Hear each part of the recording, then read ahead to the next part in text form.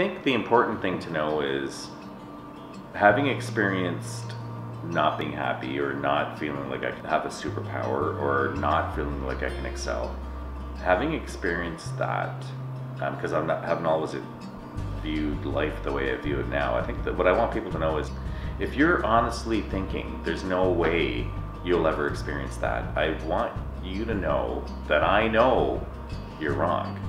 You just need to keep doing it. You just need to be patient, and you just need to find something will come up that you didn't see that will help you do it.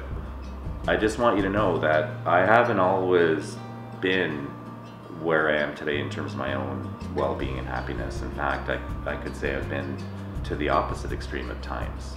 I guess what I'm saying is, I want you to know what I learned, which is there's more in every one of us. In school, I was average. I was an average student. I had B minus, a couple of C plus kind of grades. Every once in a while, I'd have a spurt where it was like, calculus, for example, or complex math.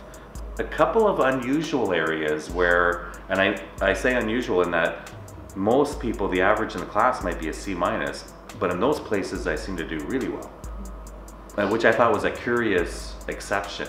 But in everything else, I was an average student, plodding through my degree, seeing all these other people who got, hundreds on exams, knowing I would never do that, convinced to lead an average career. So when I was a student, I thought the way of life is get your C minus or B plus average, go out and find some mediocre job, make enough to buy your house, and there's your life.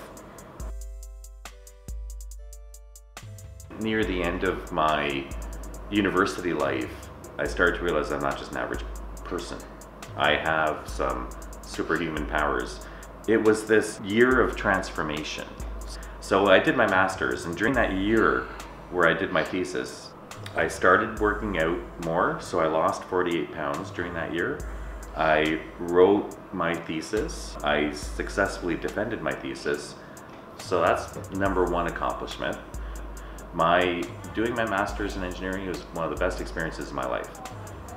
My mindset completely and fundamentally changed when I realized there might be a million things I'm average at, and I'm actually okay with that. But there's one thing I'm really, really good at. It's like a superpower.